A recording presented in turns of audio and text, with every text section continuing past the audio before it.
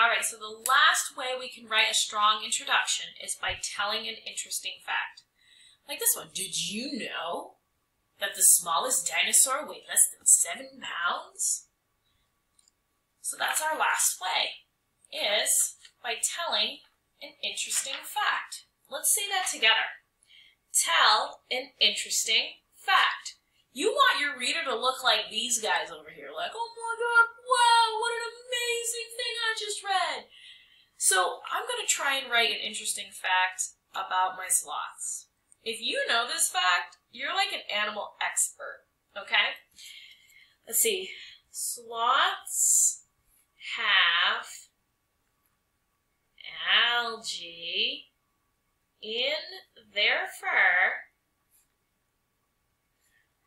which can make them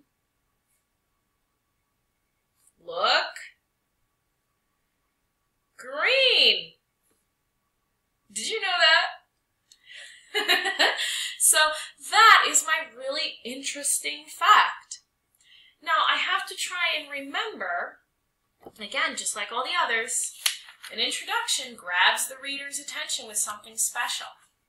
Is that fact something special to make me go, wow? It is. Okay, well, I need to tell what my opinion is. Did anyone remember what my opinion was? Which animal did I think was the best? Yeah, of course. So I'm going to finish this one introduction. Sloths have algae in their fur, which can make them look green. Opinion time.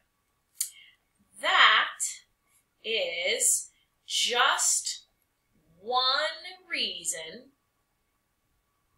why sloths are the best.